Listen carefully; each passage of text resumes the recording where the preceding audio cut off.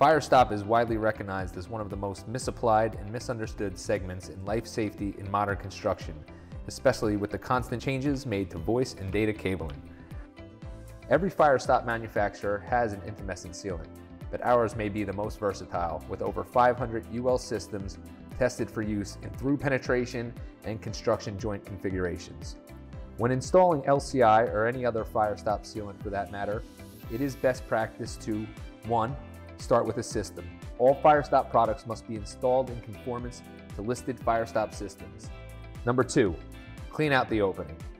All drywall compound, gypsum dust, concrete dust, loose mortar, etc.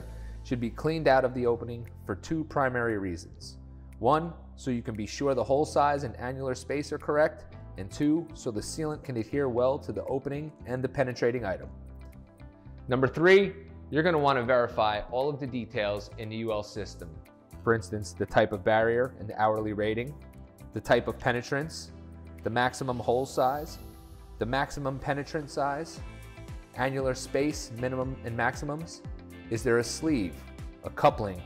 Is the penetrant on an angle? If there is not a system that matches the field application, then an engineering judgment may need to be issued by the Firestop manufacturer. Number 4. Install mineral wool if the system requires it. Mineral wool must be tightly packed as a permanent form. It should never move when you push it. Number 5, install the sealant. Sealant must be in the plane of the wall or floor completely and fill the annular space.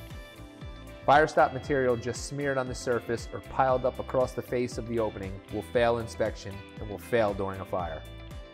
Number 6, tool the sealant and apply a label if required.